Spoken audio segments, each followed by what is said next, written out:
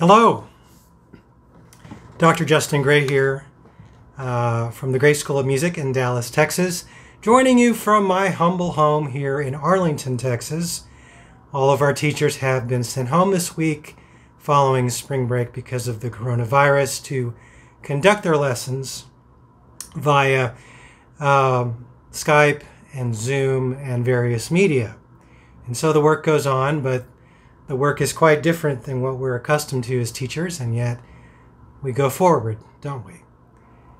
At any rate, I wanted to take this time today to share with you a little bit about a composer you might want to include or re-include in your teaching of junior high and high school age students. That composer is Burgmüller, Friedrich Burgmüller, who was a 19th century composer.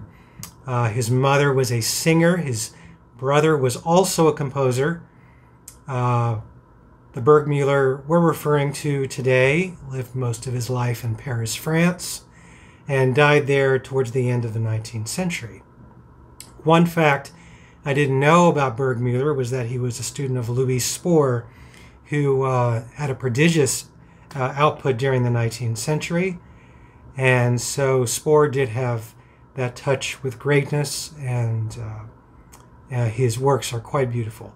The Harmony of the Angels that I just played there is excellent for junior high and high school age students, or a talented elementary school student for that matter. And anyways, we all know of the arabesque, the ballade, these pieces by Burgmüller, but this little volume edited by Keith Snell, who has done an excellent job, as always, reminds us there are many other pieces by Burgmüller. There's an excellent tarantella and other things in this particular volume that you may want to revisit or re-include. In general, Burgmüller pieces make excellent recital pieces. They always go over well with an audience.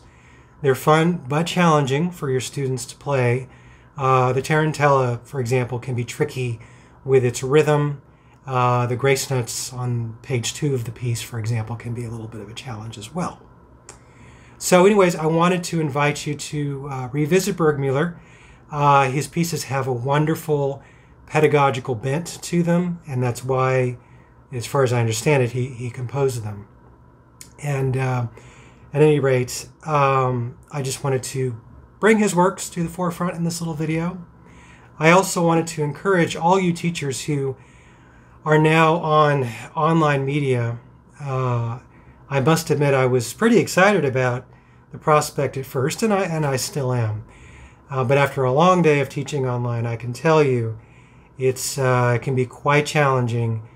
At one time, I just kind of wanted to burst into tears because the audio wouldn't come on and everything worked out, but it's the little things like that that one doesn't expect in technology that starts to disrupt what we're used to having as being a normal ebb and flow and harmony from student to student. At any rate, hang in there. It does get better.